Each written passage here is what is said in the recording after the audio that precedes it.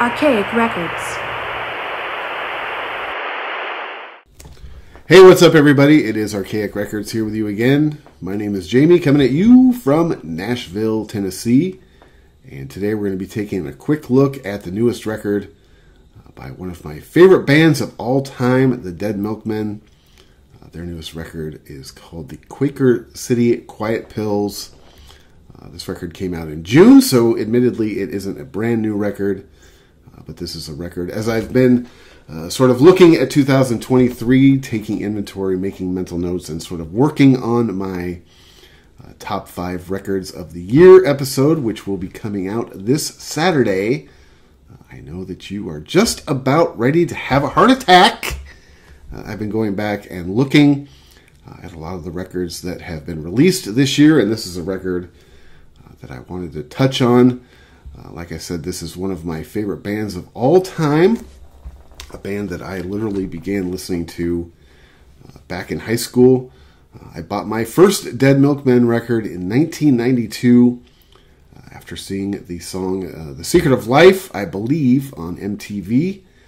And I have been a diehard, steadfast fan ever since.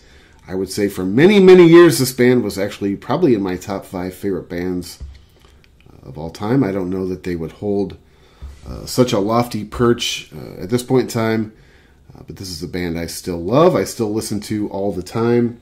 I think this is a band that is responsible for recording some of the most classic albums in that sort of early to mid 80s time frame. I think at their best, they are one of the greatest American punk rock bands of all time. All that being said, I have to be honest with you and tell you that this year's record, Quiet City Quaker Pills, left me at least feeling a little bit flat. Not that it was overly surprising. I mean, to me, the band's last full-length record, which came out in 2014, Pretty Music for Pretty People, was no cupcake either. In fact, I would make the argument that Pretty Music for Pretty People is easily the band's weakest release to date. The record that they had put out before that, 2011, The King is Yellow, which was their first record after almost a 20-year hiatus, I thought it was decent. I don't think the band has put out a classic album since 1995's Stoney the Extra Stout Pig. All that being said, I do think that Quaker City Quiet Pills is better than the last one, Pretty Music for Pretty People, but still not really up to the standard that you would expect from a band that can be as great as the Dead Milkmen can be. There are elements of this record that I do like. I think musically, if you're a fan of the Dead Milkmen, this album doesn't necessarily disappoint. I think there are tracks on this record where they sound very classic Dead Milkmen, but they also mix in some diverse other sort of sound influences, musical influences, which I do like. To me, where this album really falls short is lyrically. I mean, there are some songs on this record that I just don't get. There are some songs on this record that come across as being really annoying, almost lazy in some ways. And, I guess in a way you could sort of take that as a backhanded compliment. I think when a band is as great as the Dead Milkmen are, they are sort of working against their own legacy. And to me, this record just really falls short, at least in my opinion. Like I said, I would take it over the 2014 record, Pretty Music for Pretty People, but that's not really a huge compliment because I think since 2014, when Pretty Music for Pretty People came out, I've maybe listened to it, probably 3 times, honestly. That record is a tough listen, in my opinion. I had sort of, as excited as I was when this record was announced, when the first single came out, Grandpa's Not a Racist, He Just Voted for One, I was a little bit like, I don't know about this, because the record is, as I said before, there are songs on it that have a Dead Milkmen sound, but lyrically, this song is just really, it's hard to stomach. Now, I'm not a Trump guy, just so you know, but I respect the fact that the band goes after somebody that they don't like, somebody that is divisive and hateful, as Trump is. But to me, this song, it really, they really work hard within stereotypes. They harvest a lot of low-hanging fruit, in my opinion. I think the lyrics are not really all that articulate. Ironic coming from me, I realize that. And to me, at the same time, there's almost nothing, more redundant than middle-aged white guys picking on middle-aged white guys. One thing I do like about the song, Krampus Not a Racist, He Just Voted for One, is I do like the fact that instrumentally the song does have a great Dead Milkmen sound, a classic Dead Milkmen sound. And one thing it reminds me of is if you go back and you look at old show flyers from like the 1980s, of course, all those bands back in those days used to go after Ronald Reagan. He'd have swastikas on his forehead. He'd have a gun, brains flying out the other side. I liked that. I liked the fact that the Dead Milkmen do go after Trump. I am not a Trump guy. I'm not a Trump fan. I don't like the other guy either. I don't like any politician. But I just think that the song isn't very interesting. Like I said, I think they work really... they work really strongly within stereotypes. They harvest low-hanging fruit. I just don't particularly like that song. The next song is Philadelphia Femdom, the second single off this record. I have no idea what this song is about. Instrumentally, again, it's good. It sounds like the Dead Milkmen. I like it. Rodney Anonymous's vocals and lyrics on this song are just grating. I have no idea what it's supposed to be about. I have no idea what it means. I love Rodney Anonymous as both a vocalist and a singer, or I should say a lyricist and a singer. But to me, his performance and his lyrics on this record are just, I don't get a lot of his performance on this record. The next song after that is Musical Chairs. I actually really like this song a lot. This is a Joe Jack song. One thing I've always loved about the Dead Milkmen, of course, is that they alternate the two singers. I think Rodney Anonymous and Joe Jack Talcum have always been very complimentary of each other because of how contrasting their styles are. And I actually really think that the Joe Jack Talcum songs on this record are easily the high point. Musical Chairs, I think, is a great song. After that, they have a song called The King of Sick. Again, instrumentally, I like this song a lot, but lyrically and vocally, I don't get it. Again, Rodney Anonymous is a guy who I love as both a singer and a songwriter, but I don't get his performance on this song either. Again, I think that, instrumentally, it's awesome. I think a lot of the instrumentation on this record is really great. After that, the next song is a song called Albert Square, another Joe Jack Talcum song, another song I love off this record. I think, again, like I said, I think this is an album where Joe Jack Talcum really shines a lot on this record. I think he makes this record as good as it is, which is not necessarily one of the greatest records in their catalog. The next song after that is a song called Astral Dad. Astral Dad, another good song. Actually, one of my favorite songs off this record. This is another Joe Jack Talcum song. Kind of slow, melancholic, sad. I think Joe Jack Talcum is really gifted at writing sort of slow, melancholy songs. A lot of my favorite songs in the history of the Dead Milkmen catalog are songs just like this one. The songs where Joe Jack kind of brings the mood down. His voice, I love his voice in general, but I especially love his voice on slow songs.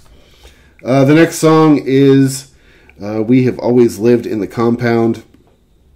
Again, musically, I like the song. I just don't like the lyrics or the vocal performance from Rodney Anonymous. I don't know if he was what he was thinking when he wrote some of these songs or when he performed some of these songs. The next song is We Are Clearly Not the Master Race. Musically, I like this song. I think it's got a great message, but the lyrics to this song are almost moronic. And again, Rodney Anonymous, There's just, with his songwriting on this record, there is just no subtlety, there's no nuance. Everything is very stereotypical. Everything is very the harvesting of low-hanging fruit. And again, I love the guy. I think Rodney Anonymous is one of the smartest guys in the history of this scene as far as seeing him live and his lyrics and a lot of the messaging in his songs. But he just, to me, on this record, he really swung and missed as far as I'm concerned. The next song after that is How Do We Even Manage to Exist? This is another Rodney Anonymous song. This one I like more than a lot of the other stuff on his song. But I'm a little confused by its subject matter. I mean, this is just a guy who is very... basically walks into like a lunch counter or some sort of fast food restaurant. And I can't imagine Rodney Anonymous eating fast food. But he walks into some sort of lunch counter. And it's basically a tirade about the customer who is ordering in front of him. And as somebody who, in my younger years, worked in food service, I can appreciate the fact that Rodney Anonymous does go after people who are shitty customers in restaurants and food establishments, because I have done those jobs in the past. So I'm going to give him a pass on this song and say, How Do We Even Manage to Exist? At least it's funny. I guess it has some sort of it does have kind of a throwback element to some of the Dead Milkmen's kind of funnier stuff in the past. So I actually kind of like that song. The next song is God Wrote Come Junkie. Really cool musically, really weird lyrics. I think this is another of Rodney Anonymous's better songs, though. I don't really understand what it means, which isn't to say that it isn't coherent, because I am not always the brightest bulb on the tree, as I'm sure you can imagine. The next song after that is Hen's Teeth and Goofa Dust. I like this song a lot, actually. This song has kind of a surf, Dead Kennedys element to it. This is one of the best songs on the record. I wish the band would have gone maybe a little bit, I don't want to say more in this direction on the entire record, because it does have kind of a Dead Kennedys vibe to it. Not that it's unoriginal, because it really is. I think this is one of the best songs on the record. I really like this one a lot. After that is the song Melt Into the Night. Probably my favorite song on the record. This has kind of a post-punk, early goth type of influence, another Joe Jack Talcum song. I think that this is probably the best song on the record. I think that the second half of this record, just in general, it sort of pulls the front end of this record's ass out of the fire a little bit. I think the second half of this record makes the record a lot more listenable than the first half. The record ends with a song called New York Guide to Art. Really good song. I think this is actually Rodney Anonymous's best song on the record. Good lyrically, good vocally, great instrumentally. Probably one of the best songs on the record. I would say probably Rodney's best song on the album, if you want my honest opinion. Like I said, I think the second half of this record is actually quite listenable after it kind of stumbles out of the gates.